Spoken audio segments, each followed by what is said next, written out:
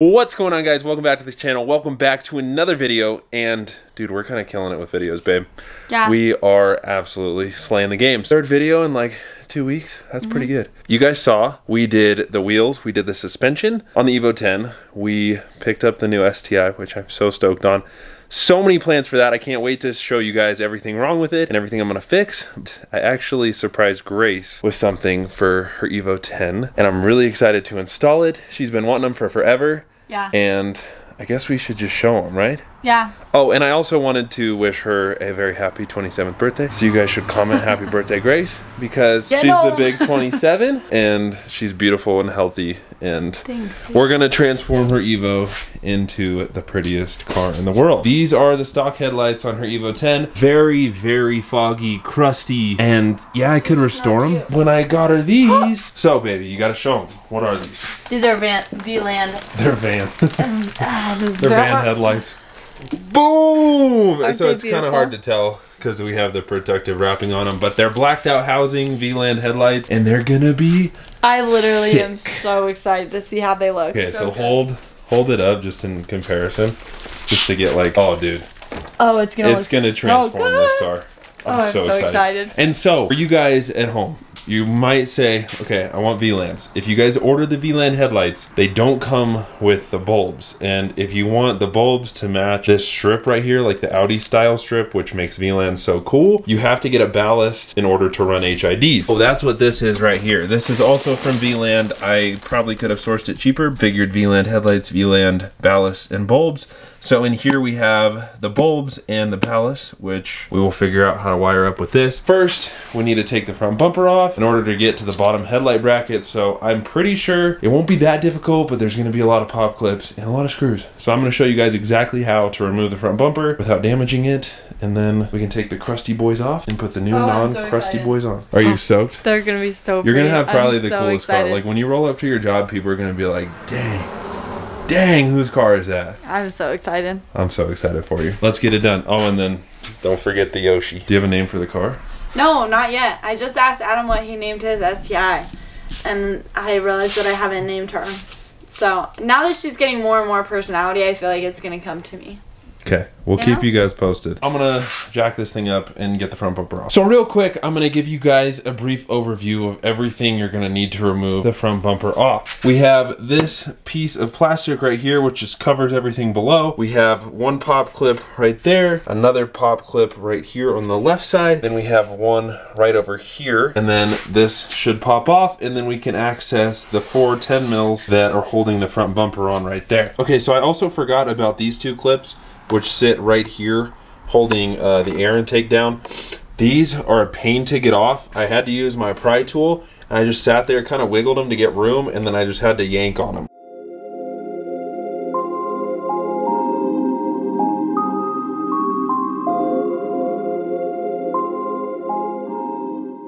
Alright, so I'm not sure if you guys will be able to tell. I do still have the under tray on this Evo. This Evo is just stupid clean. These are the bolts I was talking about. So there's one right there, one over to the left. So there's 6 of them across, and they're like right up here at the front, right past the front lip. Okay, so I said this thing was stupid clean. Looks like we don't even have any of the pop clips. We just have some zip ties. Gonna have to zip tie that part back up. Alright, boys, so we got all of the clips unattached on this one. I don't think I had to drop it all the way, but I did, so oh well.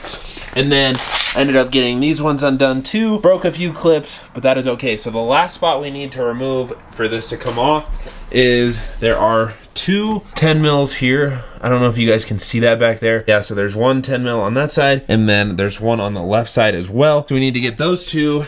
And then over here in the fender liners, these ones are kind of annoying, but there's one screw right here, and then there's 3 more little pop clips that should come out hopefully easily, and then the front bumper can pull right off.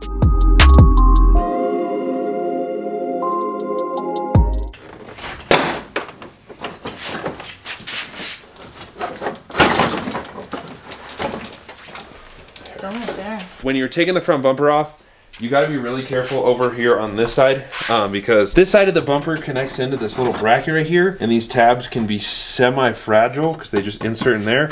So I kind of stuck my hand behind it and kind of just like popped it out, and that should make it so it doesn't break. There's also 2 clips you can see right in here These little white clips, those go into the bottom of your headlights, so those have to pop out as well. They're both out, so the bumpers should start to slide off, maybe.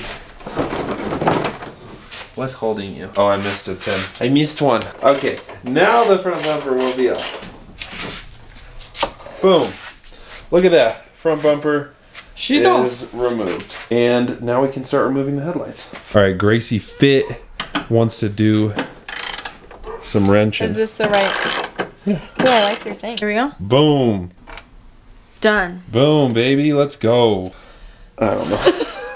With this, I'm like the worst how-to person ever, but I'm trying to explain because I honestly feel pretty confident in doing this. I took my little tool that we got from O'Reilly's Auto Parts. This bracket right here is a little fragile and you don't want to break it, so I think this should work. I'm gonna just get under and try and like pry it up and over. There we go. Boom. Boom, baby. It's like I'm a professional dog. I thought it was gonna break, to be honest with you. Wait, there might be another one down here. Dang, little squirt. Oh, this one right here. I found it.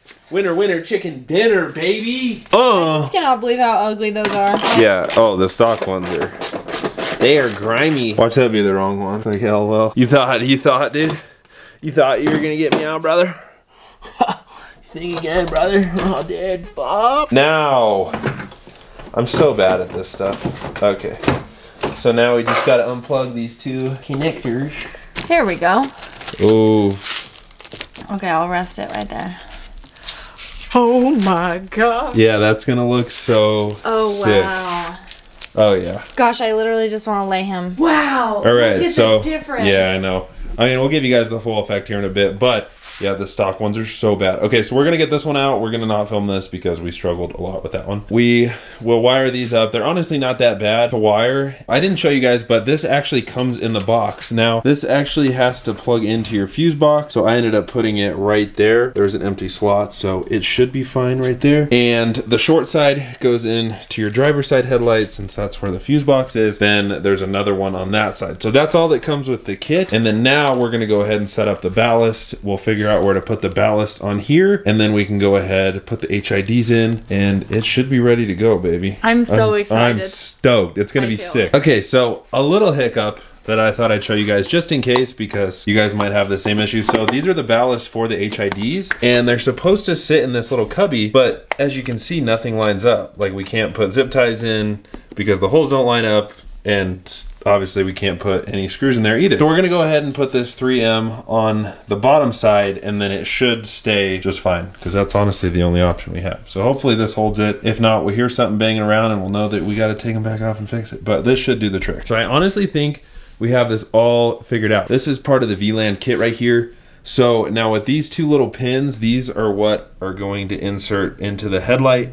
Now this blue wire will be the red one, and then black on black. Grace is gonna go ahead and take the outer part off of her HID. We'll be very, very careful. Sweet.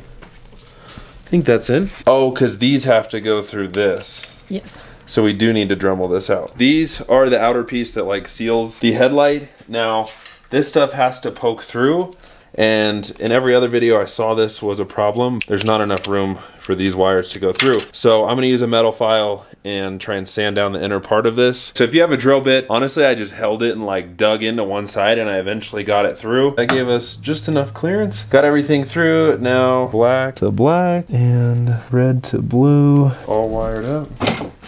I know, see, it's tricky to get it in there. You're not wrong. Oh, that frustrated me, but Grace is a beast. We didn't film it, but we did get the headlight on. So now we're gonna do the reveal. We haven't like put the screws on. Oh my gosh, that looks so sick. Oh, I love it.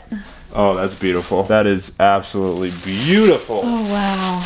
All right, so honestly, it wasn't that bad to wire. It's pretty simple. It's just like pretty much plug and play. It's just annoying to get good. I'm gonna do the same thing on this. I'm just gonna take the drill bit and drill into this and try and get enough room for the cord to go through. And then honestly, we should be pretty much done with the install of the headlights. Then we can flip it on and we can see how this thing looks. It's honestly gonna look so killer. Baby, you did so good on this. Thank you. Dude.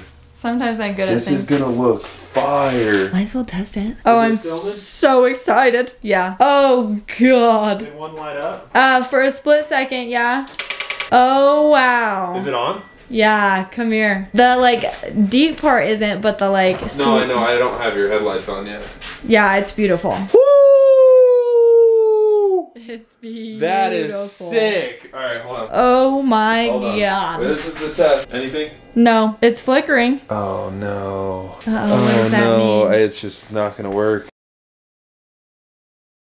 Took a little break. Honestly, I was getting super frustrated. Did like 2 hours of research. I was at the gym. I was like Googling which headlights these came with. I wasn't sure if they were HIDs or non-HIDs from the factory, and turns out they are HIDs. So I came home, I plugged everything in, I started the car up, and I'm pretty sure they're gonna work. I have everything hooked up. I have both headlights installed. I just need to put, you know, the hardware in to secure them, and then I'm gonna wait for Gracie to get home and we're gonna get her reaction. Hopefully I can have the front bumper back on and secure so she gets like, you know, the full shebang, and then hopefully we're good. So I'm gonna keep you guys posted. I'm gonna go ahead and put the hardware back in the headlights, and I will show you guys when the front bumper is back on installed. It should look pretty sweet. So I'm so excited to see Gracie's reaction. I think she's gonna freaking love it, dude. Turns out I'm just an idiot. Should have started the car and they would have worked just fine. And these did come with the HIDs because I had the ballast on those, and then on fuse number 13, they said if you do have a fuse in there, that means you have daytime running lights. And I have the little toggle for the headlights to go up and down. So that means these were HIDs. Baby, you ready?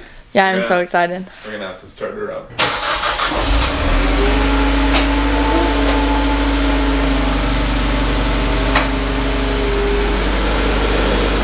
Holy shit.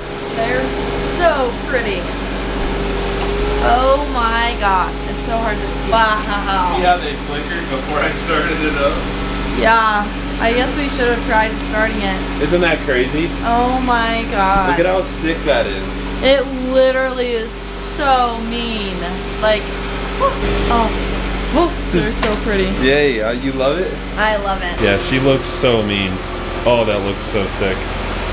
Oh, I love it. All right. Isn't that sick? And then they just shut off. Boom. Man, those look good. What a good investment. Seriously gorgeous. That is so sick. You're so welcome, boo. I'm obsessed. I love it. Your Evo is pretty much dialed. And now I get to start in on this one. This is the next project.